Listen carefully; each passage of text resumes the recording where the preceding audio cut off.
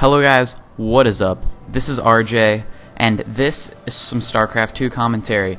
Well, more like analysis of this game, because this is one of my own games, so I would like to just go over what I thought at the moment. And some feedback from you guys would be really great, because most of you know I'm bronze, I'm not that good, but this is one of my better games on the ladder today. And I thought I might as well record it, because I thought it was a good game. Why not? So let's introduce my opponent, PedroDelAgua. This is Pedro from the water. That's what it says in Spanish. And this is Metalopolis. We are spawning close air. And what I just open up standardly, you know, 10 depot, 12 racks, 13 refinery. Some funny banter going on. This is my favorite map, I have to say. I love this map. I'm so glad they brought this map back. Because when I played in like Season 2, whenever I played this map, I'd like always win. I got my first placement match win. I won on this map, and because I won on this map, I got to like silver when I really should not have. Because I'm not that good. Most of you guys know I'm in bronze. And bronze players generally suck. So I do send out my scout at 14 or 13. I used to just send it out at 9, but I'm like, well, that's too early. It sacrifices my economy for what? Some scout information that really isn't that useful, because when you scout at 9, it's so hard to tell what your enemy is doing unless it's like Zerg, because then you can just tell if they're going like 6 pool, if they already have their pool up, or if they're going like fast expand. So what happens here? I see this pylon at the bottom. Because I see this pylon, I know he's going to fast expand, because then why else would he put this pylon here? I see that the gateway is almost done, so I know that he's fairly standard, doing good. Then let's continue. I go over here with my SCV. I see that he has taken no gas yet, so I know he's not going to do some like really crazy tech play, like no DTs or no early Colossus. And back at my base, I start out with 1 racks, and I just queue him up here so I can just build a bunker later and protect myself from like some early zealot pressure. Like I spam shift. So I'm still going around doing some scouting. I have my first marine. I'm getting another racks. I do get my orbital slightly late because I'm just a little busy focusing on here. I see how Cybernetics Core is. It's not done yet, which means it's really prone to early pressure because his warp gate won't be in soon. So that's when I decide to attack, move out with these 2 marines. Now, I don't do too much damage to these 2 marines. I just try to poke in, see what I can do.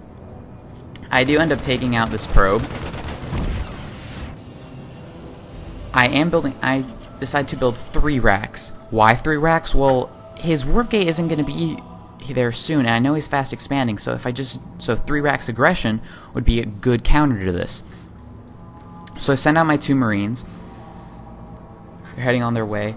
I don't notice this probe though. I'm not sure if I take that out.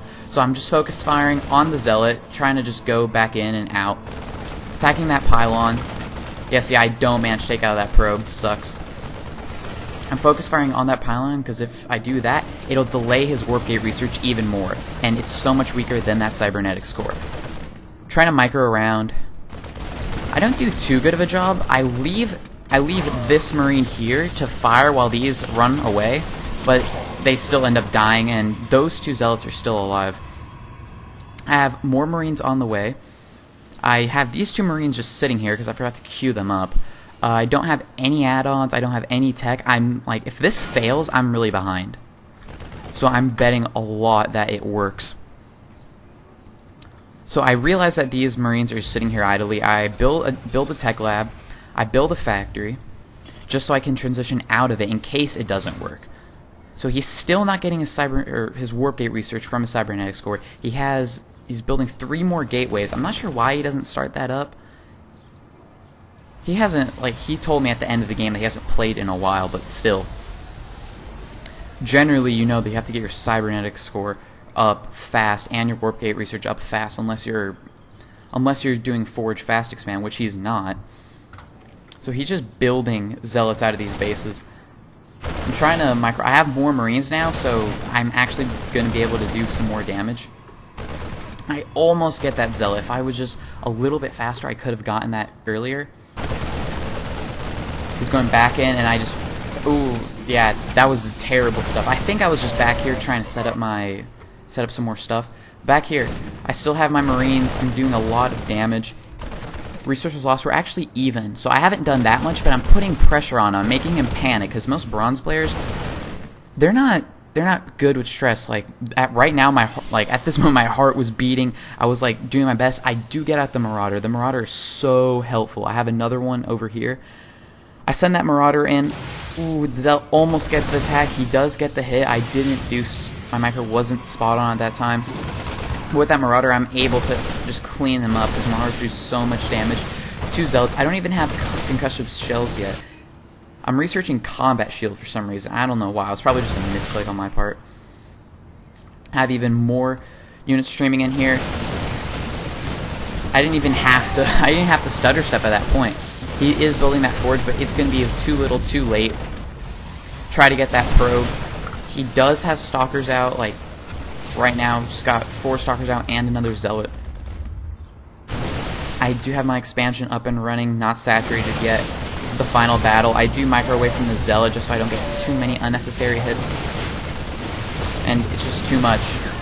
Too much for the Protoss player. And GG's in capital letters.